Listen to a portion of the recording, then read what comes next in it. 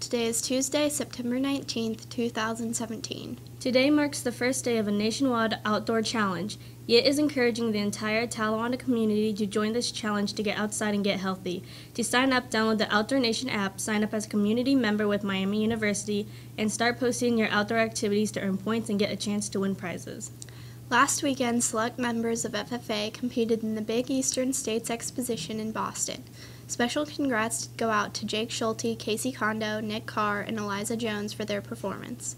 This Thursday, our next National Livestock Judging team will compete at the World Beef Expo. Good luck to the team. Quick reminder that homecoming tickets go on sale October 2nd to the 6th. Tickets are $15 each and can be bought at the main office and the cafeteria. For the month of September, Voila will be collecting pasta and sauce as donations to a local Hamilton food pantry. Boxed and canned goods for these are accepted, so please feel free to donate and help those in need.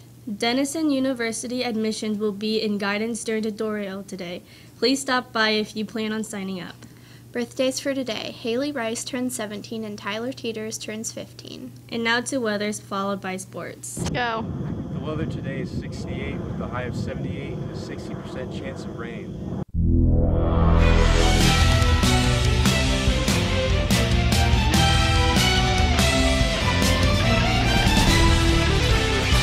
In their game on the front nine yesterday at Miami Whitewater, the boys varsity golf team defeated Taylor by a score of 162 to 188. Vincent Whitehead was the medalist at 1 over par 35, followed by Charlie Failer shooting 39.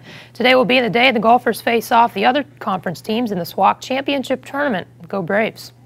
The girls tennis team beat Ross at home yesterday by a score of 3-2. The Braves conference record improves to 4-1. They're now tied for second in the SWAC. Their next match is at Eaton on Wednesday. And congratulations to the boys soccer team who beat Roger Bacon 3-1 last night at home to expand their unbeaten streak to 5 straight games. 6-2-1 is the boys' new record. A stretch of 4 straight road games begins for Talawanda on Thursday when they visit Harrison.